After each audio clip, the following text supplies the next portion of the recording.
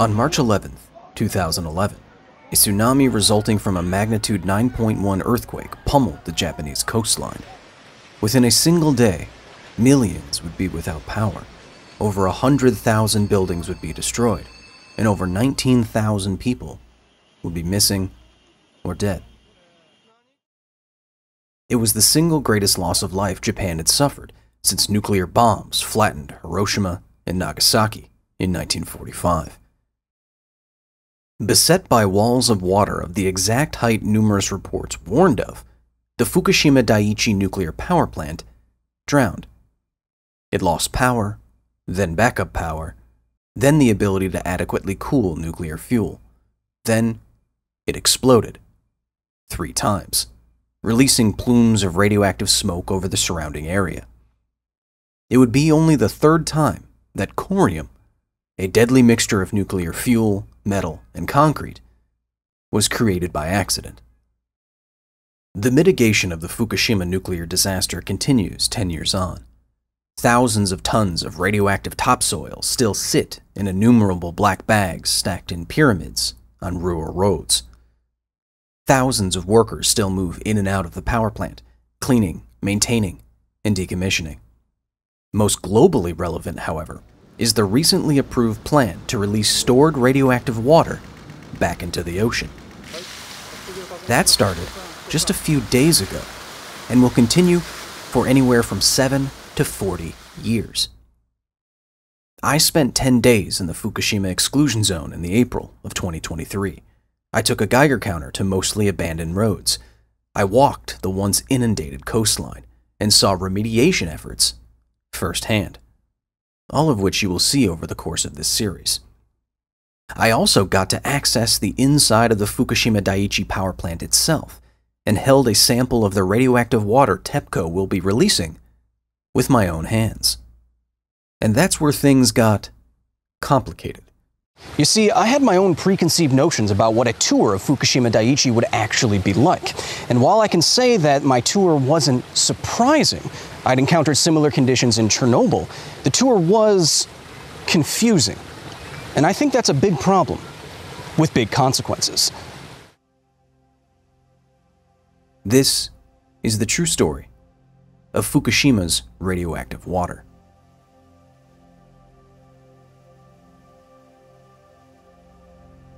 Both the power and potential danger of nuclear fuel is that, in the right configuration, it heats itself up.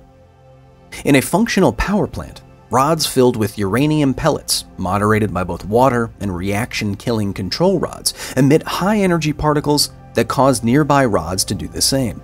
Precisely controlled, this process generates an enormous amount of heat, which the reactor uses to boil water, turn turbines, and ultimately generate electricity. This happens safely every day all over the world. In the ruins of Fukushima Daiichi's reactors, however, heat is still being produced by melted fuel, and radiation rates prevent any kind of fine-grained control. Water is therefore constantly pumped through the reactors to prevent another meltdown. That water inevitably mixes with the corium and other debris and becomes radioactive itself. For the last decade, all of this contaminated water has been stored on-site at Daiichi in giant tanks that now take up the vast majority of the plant's square footage.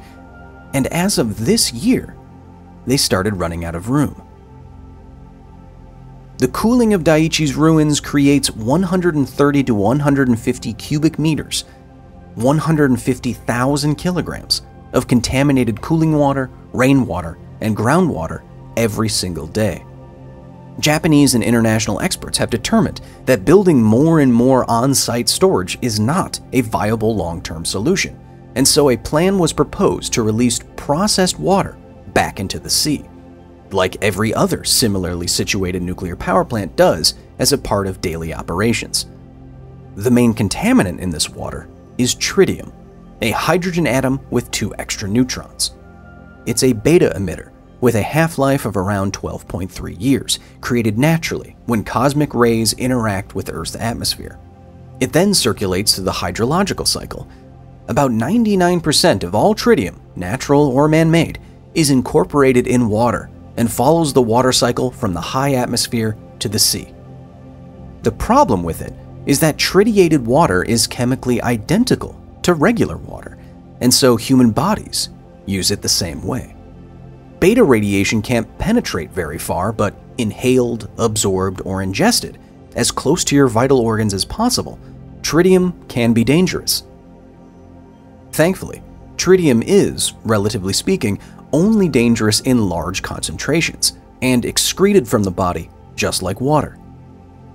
And so it's concentration that Fukushima will control and monitor after using highly technical water treatment methods to remove 62 much more harmful radioisotopes.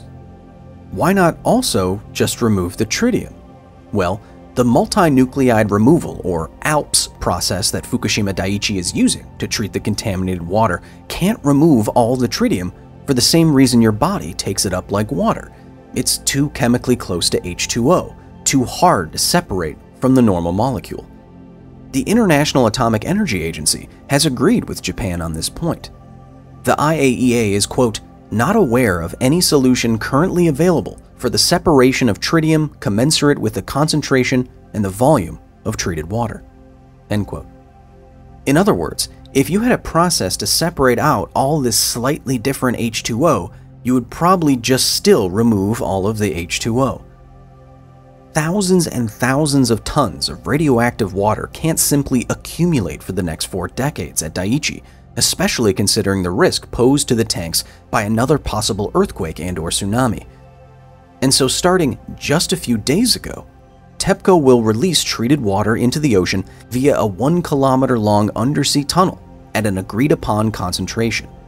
Here, it will mix with seawater, which already contains a natural amount of tritium, diluting it to safe levels. At least, that's what TEPCO is claiming. But the science is on their side. Dilution is deceptively powerful, and there's effectively an infinite amount of seawater. So again, the key factor here will be concentration, the amount of radiation per liter in the treated water. That concentration, according to TEPCO, will be 1,500 becquerels per liter, or water that decays in some way 1,500 times per second per liter. This is far below the regulatory levels for many other countries, as well as the World Health Organization's drinking water quality guidelines. It's also far below the levels in water discharged by many functioning power plants every year. France, TEPCO likes to point out, discharges 500 times more tritium into the ocean than Fukushima ever will. But that begs the question, how safe is this 1,500 becquerels per liter limit? Well, according to the math, very.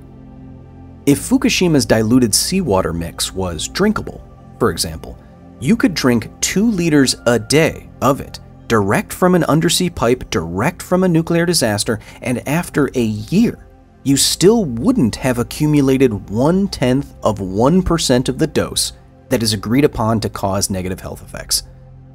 In fact, you wouldn't be able to physically consume enough of this treated water to irradiate you. You would drown before you got a dangerous dose. At least, this is what the international community has been told, what I was told. All of the documents you're seeing throughout this piece I got from TEPCO directly. At present moment, I have no real reason to doubt all of the facts and figures. I can't actually imagine an industry or a company that is under more international and domestic pressure to fix all of their mistakes and get it all right. However, even if all of these facts and figures are true, the way that they're being presented to the public, the way that they were presented to me, was a little confusing. And I know because I was there to hold the treated water with my own hands. Unlike my tour of the Chernobyl nuclear power plant, where we were allowed to film basically anything other than the security systems and military personnel, there were no cameras of any kind allowed at Fukushima Daiichi. And so I'm here recording my recollection of the plant tour well after the fact. Now, I've used words like confusing in this piece because as someone who's generally knowledgeable about nuclear physics and nuclear disasters, I immediately noticed a confusing difference between what I knew about the plant than what I was told by the plant. The 3-hour tour started with a full briefing. We turned in our passports for copying and received about 80 pages of documents, everything from timelines to medical reports to infographic-filled explainers on tritium. With the help of a translator, we went through a few of the pages relating to what we would soon see for ourselves. I wrote down notes in the margins. We were then asked to file into a theater in the visitor center. There, we sat down for what could be only described as a long apology. On March 11, 2011, a severe accident occurred at the Fukushima Daiichi nuclear power station. We sincerely apologize to residents in Fukushima Prefecture and all people in society for causing serious damage and having caused tremendous ongoing burden, anxiety, and inconvenience. After the apology was over, the tour group was ushered onto a bus. A dosimeter with a large red readout flickered in one of the seats, telling us the ambient dose rate inside of the vehicle. The bus tour began. We passed workers, some in regular clothes, others in full hazmat gear. The TEPCO representative on board was proud of the fact that street clothes were now sufficient protection in the majority of the plant. We passed a street where purposefully and carefully maintained cherry blossom trees bloomed each year. We unfortunately had missed those by only a week or two. The dosimeter ticked up as we drove. As we got closer to the failed reactors, I had to turn my personal Geiger counter off. The alarm was blaring. This is when I started to get confused. At the start of the tour and before the bus ride, the ambient radiation wasn't anything to notice. And there's something to be said for that, for the efficacy of a decade of decontamination. But by the time we stopped at the husks of reactors 1 and 2, I can confidently say that I've never stood in a place so radioactive. And I likely never will again.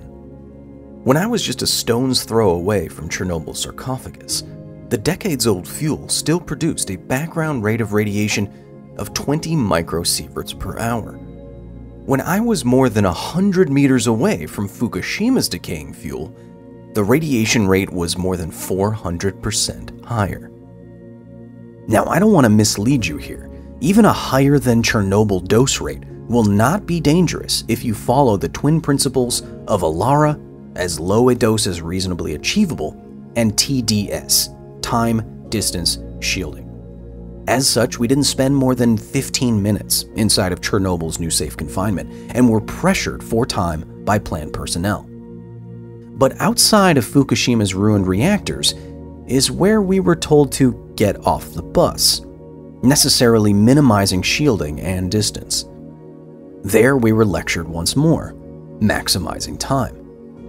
There was apparently enough time for a Q&A session. We even stopped to pose for a group photo. This short stop was the best example of the risk-reward calculation that the Japanese government and plant operator TEPCO were making. It is very good PR that members of the public can stand so close to the disaster that is only superseded by Chernobyl in infamy. But this stunt gave me a dose that was not as low as reasonably achievable. This was bad radiation safety. Is the reward of good public perception greater than the small risk posed by a larger than necessary dose? It's very possible, but it's ethically complicated. We got back on the bus and returned to the visitor center. The tour ended with a discussion of the tritiated water that would soon be released into the ocean. The finale was a large, see-through plastic container of water, treated water, once held in one of the hundreds of storage tanks on site. We passed it around the room and examined it closely. As we did, a plant employee explained how tritiated water would meet international safety requirements before ocean release, and how a release of this kind is actually standard operation for all nuclear power plants. Again, this was good PR for the immense reputational damage done to TEPCO. This is the water you're so scared of. Hold it, look at it, see? Nothing to worry about. But again, for anyone who knows anything about radiation, this presentation was confusing. Irradiated water doesn't look like anything. It's not muddy, it doesn't glow like a nuclear reactor. They could have handed us dangerously contaminated water and it would have looked exactly the same. We could have held personal Geiger counters up to it, and we did, and nothing would have clicked because beta radiation doesn't make it through thick plastic like that in the first place. It was a great hands-on visual, but ultimately, slightly misleading. Risk, reward. As a public communicator myself, I completely agree that standing in front of ruined reactors and handling canisters of treated water are powerful experiences that can say a lot and could change public opinion. But as a scientist, I don't agree with unnecessarily putting people in probably the hottest environment they'll ever be in for an unnecessary amount of time. And keep in mind, they didn't tell us the background rates there beforehand. If I had known, I probably would have stayed on the bus, where I could still easily see the reactors. Nor do I understand using a canister of what could have been tap water to highlight their decontamination efforts. Visiting an experiment like the one that was done with 2 populations of flounder in both seawater and treated seawater would have been far more powerful, just as visual and not as misleading. Maybe these are the risks that are necessary and needed for TEPCO specifically and Japan generally to overcome what is undoubtedly the worst public image for any industry ever, especially in a country with a more than complicated history with nuclear physics. Overcoming this obstacle is something that I'm not confused about and that I'm sympathetic to. Simulations show that as treated water makes its way back to the ocean, any increase in radiation will be localized to the coast, and those increased doses pose no real physical risk to the wildlife or to the public. The tritiated water will be monitored before, during, and after it meets the ocean, a process that could take as long as the decommissioning of the power plant itself, 30 to 40 years. As I said, I have no real reason to think any of this is false or dangerous. The water from this tsunami did far more long-term damage to Japan than treated water could ever possibly do. Yes, the tour and the public presentation of the state of Fukushima is, in my opinion, less than perfect, but I do understand the risk-reward calculation, and I could see making it myself. This is an extremely complicated situation. The complex interplay between government regulation, corporate interests, nuclear physics, and public perception easily accounts for suboptimal risk communication, especially in a culture of duty and enormous social pressure to save face. You hear that pressure in the apologies. You see it on the public televisions. And you read it in the children's books you can buy in the exclusion zone. Is Fukushima's plan to release radioactive seawater back into the ocean safe? Yes. The Pacific Ocean contains around 8,000 grams of tritium naturally. The total amount of tritium held in Fukushima's water tanks is less than 3 grams. Negligible. However, is this plan being presented to the public in some unhelpful and slightly misleading ways? Also, yes. And that has real consequences. China, for example, has already imposed a preemptive blanket ban on all Japanese seafood, which will have huge economic effects. Environmentalist groups are stoking fears by saying that the plan is like, quote, diluting whiskey and Coke, both fundamentally misunderstanding what concentration is and what alcohol by volume means, apparently. I wouldn't call what is happening at Fukushima a PR disaster, like 3 Mile Island was, but I wouldn't call it the nuclear industry's first PR success either. There are no easy answers here. We'll see if that changes, and I hope that it does. They have the next 40 years to get it right. Until next time.